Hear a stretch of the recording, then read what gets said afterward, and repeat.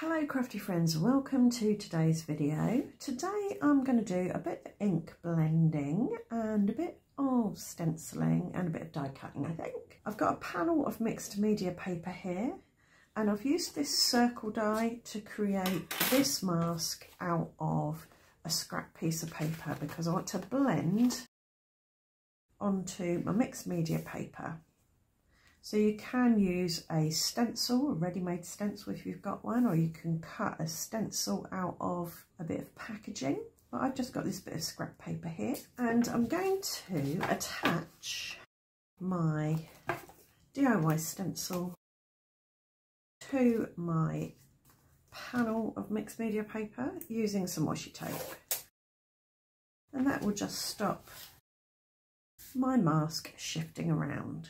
So for my blending, I'm going to do blue violets today, I think. I'm always drawn to pinks and teals, but I feel like changing it up a bit and doing a bit of blue violet. So I'm going to use Serene, which is from the Spa collection of Catherine Poole inks, Frosted and Serenade, and these two are from the Party collection, but they're all blue violet. I've got my purple blending brush here, and I'll just brush it off to get any residual colour off. And we'll start with Frosted, I think, as it's kind of the lightest colour, and come in from the side, and I think I'm going to try and blend the whole circle in Frosted.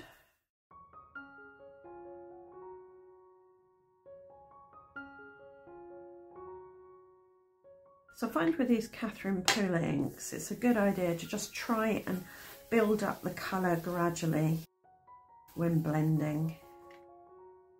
And then they tend to smooth out better, I find.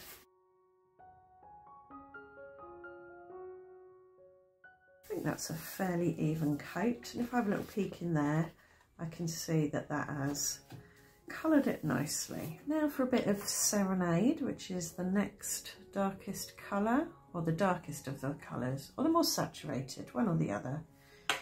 And I think we'll come in from the bottom and try and keep it towards the bottom so the top of that stays frosted.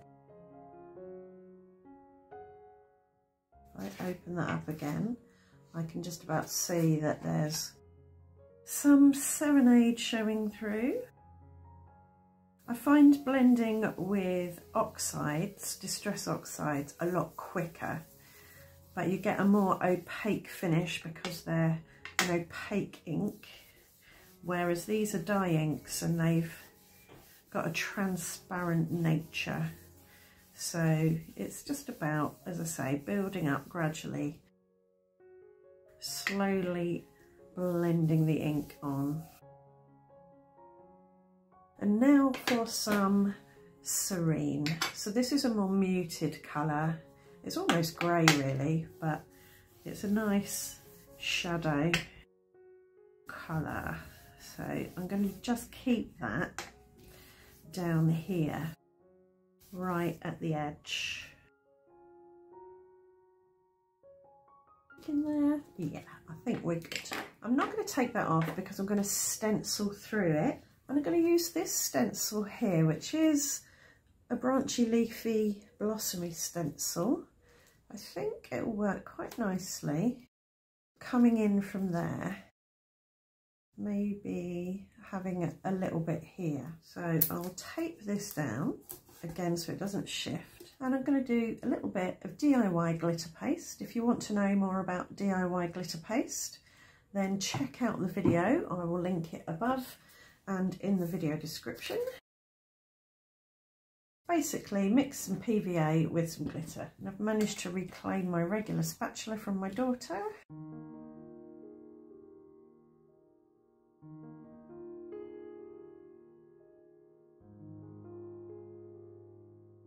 And now I'm going to carefully spread it through my stencil,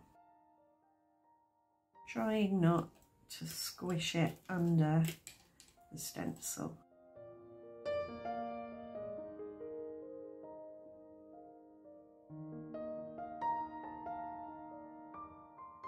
And I'll take this washi tape off carefully. Carefully lift this, and that can just go in the kitchen for a wash. And I'm going to take this mask off now.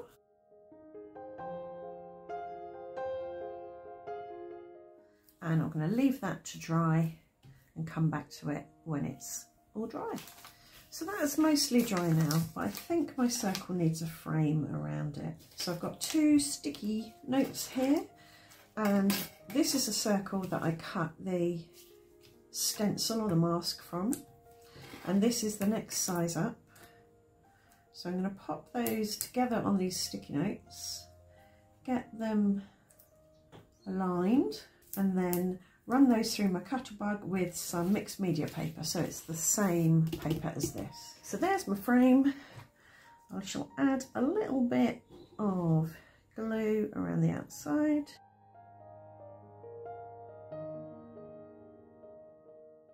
Yeah, I think I like that. It's almost like you're looking out of a window. And now what I'm thinking is cutting a couple of leafy bits from some more mixed media paper and adding them here.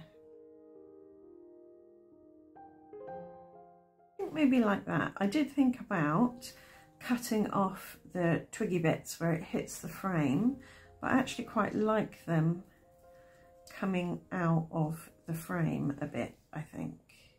Maybe crossing over there. So I'll just spread out some high-tack glue there and dip my leafy bits in.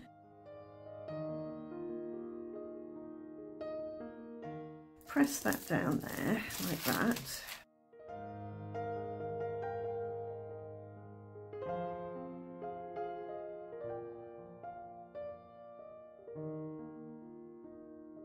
For my sentiment, I've got this Here For You die.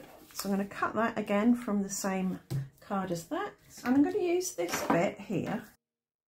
Just add whatever colour's left on my brush. Dip the sentiment piece in this glue. Stick that on there like that. Press it down. And then trim that out. Just figuring out where I want to put it. So I was thinking there, where it crosses over those leafy bits. Could go there, would look quite nice also. But I'm thinking there.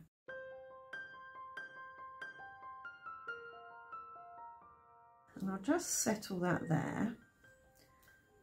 But I'm going to pop a little bit of card under this end so that it stays level. And I'm thinking about adding a few enamel dots in this very pale teal, because I do like the combination of teal and purple. It brings in another colour, a bit more dimension, but they're pastel, so they're not too in your face. I think we'll keep them within circle. So for my card blank, I've got a 5x7-ish smooth white cardstock card blank and a wee bit of glue on the back of that. Add this on here, and I think I will trim this down so that I've got the same size border here as here.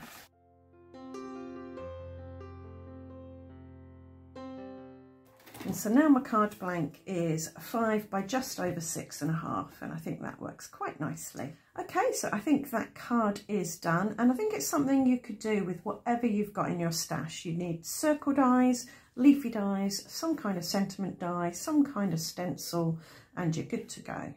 If you make something like this, I'd love it if you came to my Facebook group and shared a photo, because we'd all love to see it. And if you'd like to see more videos from me, then do subscribe. Ring the notification bell, let me know in the comments, leave a thumbs up, all of those good things, and I will see you back here very soon. Thanks for watching. Bye for now.